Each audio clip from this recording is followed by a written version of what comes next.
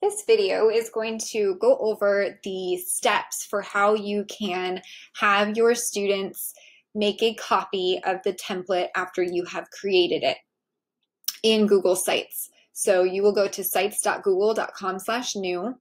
You will create a Google site for whatever your vision is, whether that is in fact an eBinder, a digital portfolio, an interactive eNotebook, even a project that a team of students are going to work on.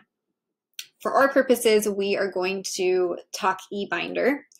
And so this is an eBinder with social studies, language arts, and Avid because I teach all of these, and so I put it in one.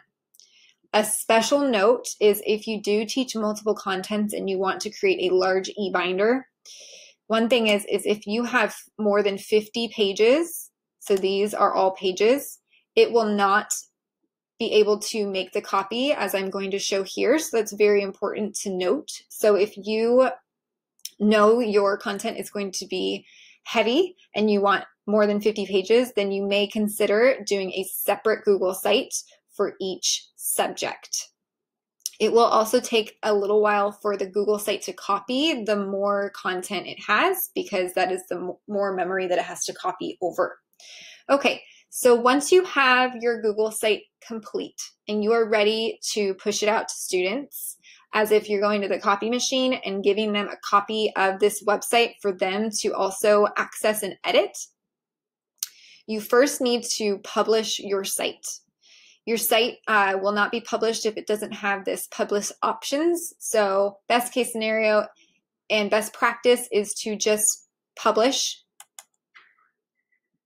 every time you make a change. Site has been published successfully. You can view the site published on different previews here with a phone, tablet, or computer, and you can exit preview and continue editing. Okay, so what you do, there are two options to duplicate a Google site. One option is to go to the three dots and press duplicate site.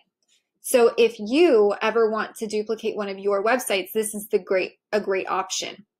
It is not a great option for us to distribute all of these copies to students, because what that would look like is you would give your students the editing link so they would have access to editing your Google site, and then you would direct them to not mess around with any of your pages, but to go ahead and go to the three dots and press duplicate site. It can be done, it has been done, but it can be very messy, because what can happen is a student will press duplicate site and they will think that this is their site, and so they'll start editing your master copy. This is a great option if you want to manually duplicate the site for your students. Maybe you have students who need some extra assistance, so you duplicate the site and you add their name and then you share it with them.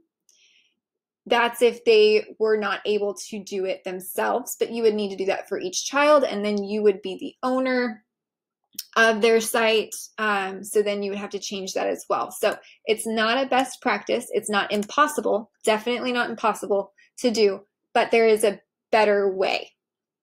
So what that is it's a workaround through Google Drive. So what you need to do is you need to go outside of Sites and you need to go to your Google Drive. So once you're in your Google Drive, you can see the items in your drive, and you're going to need to create a folder. Title that folder something very clear for your students to see. You could even put the directions in the title, would be a best practice. So I am going to title this folder eBinder Template Folder Directions. Go to Google Sites, right click, make a copy. I'm going to go to create. Now I'm going to go to this folder, And this is what my students will see. So it's okay if you have quite a bit of text here. But now we want to drop that site into this folder. Okay, so stay with me because it's some steps, but you only have to do it once and it's worth it. So you go back to your drive and you see this folder and you find your Google site. One option is to drag that site. Another option is to find your site and right click it, and you're going to add a shortcut. Go to your drive, choose this folder, and add shortcut. Okay, check that this has been done correctly. Beautiful. So now what you're going to do is you're going to actually share by pressing Get Shareable Link. And you need to make sure that the link is able to be opened by your students. So what you need to do is anyone with the link can view. Make sure you don't select Edit. Copy the link, press Done.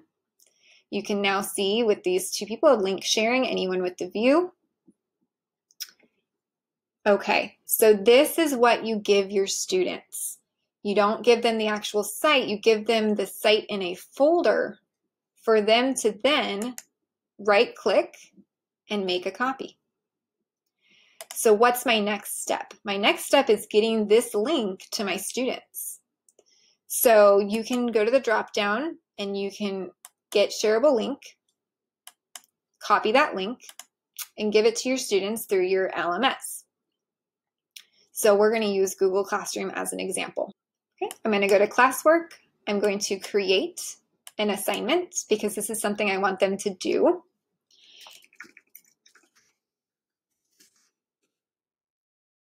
Okay, I'm going to add, and you can add directly from your Google Drive. You could add that site, but really we're going to add this link because this is the correct way to get them to make the copy. Note that you may think, oh, I'll just make a copy for each student. If you try to do that, it's not going to work. So, because this is a Google Drive folder, it's not a Google document, it's not a Google Sheet, so you're going to do students can view. You want to continuously tell yourself, am I giving them view rights or editing rights? All you want them to do is view. View, view, view until they actually make the copy, and then it will be theirs to edit. So you can add instructions, go to this folder and find the file / Google site, right click and select make a copy. Be patient, it may take a few minutes. Once copied, check your Google Drive for the file. That will start with copy of. Put your name in the title and edit away. Okay, so once you feel that you have directions, it might also be a good idea to actually add an instructional video through Loom or Screencastify or something like that to actually show them what to do. And then, you can decide what you want to do. I always recommend doing a due date for assignments because then they see this in their task items. And then I have a topic called eBinder. So once I'm ready for my students to see this, I'm going to assign.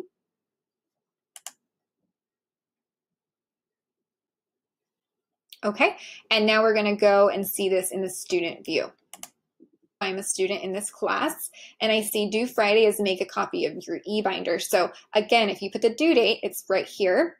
So I can go to this assignment, I can see the directions, and now I am going to select this and it takes me right to that file. So again, this is view only. So as I open it up, you can see this is view only. I can't edit this. I have to actually go and make the copy. And this is a good thing because your students can't edit it either. So if I'm back here with the link my teacher gave me, I am going to now take this, I am going to right click, and I'm going to make a copy. You can see, oh, it created very fast. Sometimes that might not always happen. It might take some minutes. And then show file location. If that goes away, which it just did, the file location is my drive. Go back to my drive, find the copy, open it, and now you can see that it has made a copy of everything that was in here. The title is changed to copy of. We should delete this and type a name. So we'll just type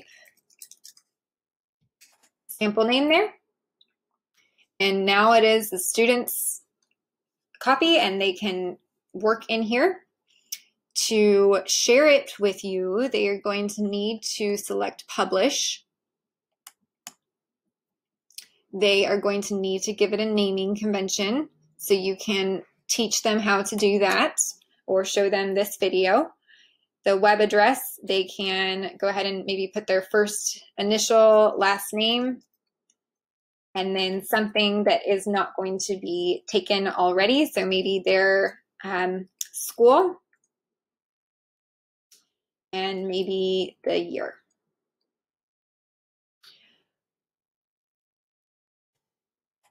Okay, as soon as they have this, they can select publish.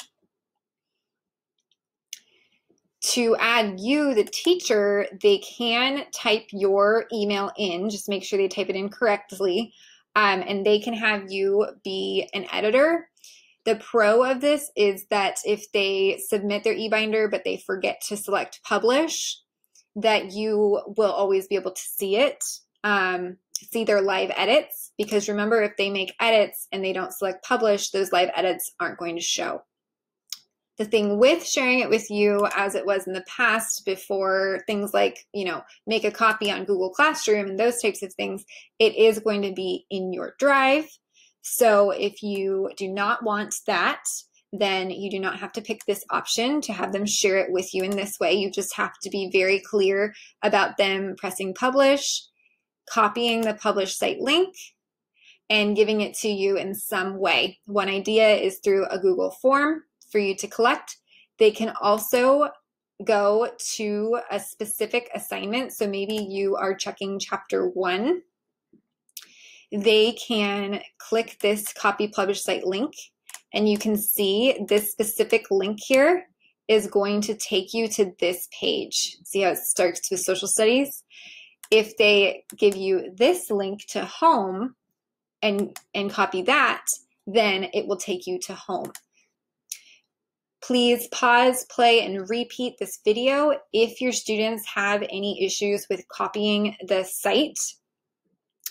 You can try to support them with this video. And then again, a last effort is you can go to the 3 dots for those struggling students, duplicate the site, and share that with them and go through maybe how to change the owner settings. A final piece about publishing and having access to your students' sites is if you do not choose to have them share it with you, then you need to direct them to go to change, and they can change draft to their domain if this is an option. This is a school domain, so this will be secure within people within that domain. So the recommendation is that they have this so that you, when you're working in that domain, can see this. If they're in a personal Gmail, that option will not appear. So if they do want to keep their sites not public, but still want you to be able to see it, then they are going to need to type in your name. A final note before pushing this out to students is just to make sure that your settings, your editing settings are off. When you go to your links, just triple check that this is view only. If you go here and you click your domain, you can now see that anyone with the link can edit. You likely do not want this. The only reason you might want this is if you do want them to manually go in with the 3 dots and make a copy. But if you do not want this, then you will choose restricted. And so that means that only people added can see you working in here until you press publish. And right now, as it stands, I have anyone on the internet can publish and find and open. If you have a domain again and you want to limit it to that domain, you can limit it and they will be a viewer. So no matter what, best practice, you do not want all of these people to be able to edit your site. I hope this helped. It is the more complicated part of the Google Sites, but it is amazing that we can now create templates and have our students copy by simply putting it in a folder in Google Drive.